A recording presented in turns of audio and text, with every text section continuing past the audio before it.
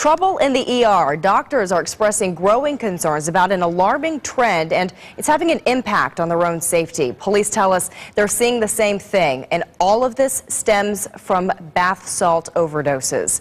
ABC 15's Corey Rangel is live at Banner Good Samaritan. And Corey, this product is actually legal here in Arizona. Stephanie, legal as of now, but that's about to change after a surge of problems here in the valley and across the country.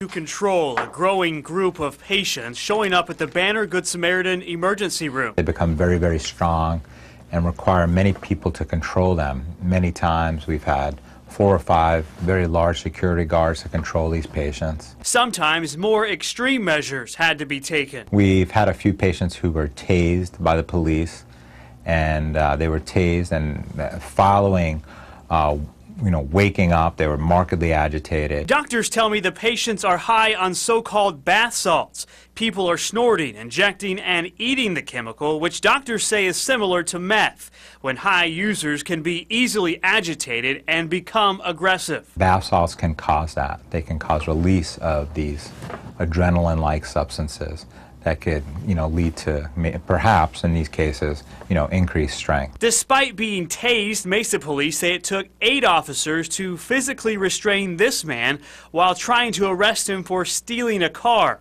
After being taken to the hospital, doctors determined he had been high on bath salts. Mesa police say he's the 3rd person in just the past week to show unusual strength while under the influence of bath salts.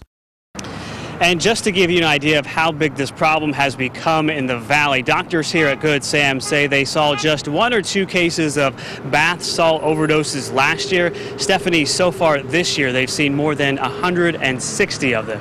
So, Corey, what about the federal government? Are they doing anything about this? Stephanie, the government has banned the chemicals used in the bath salt starting next month, the first week of October.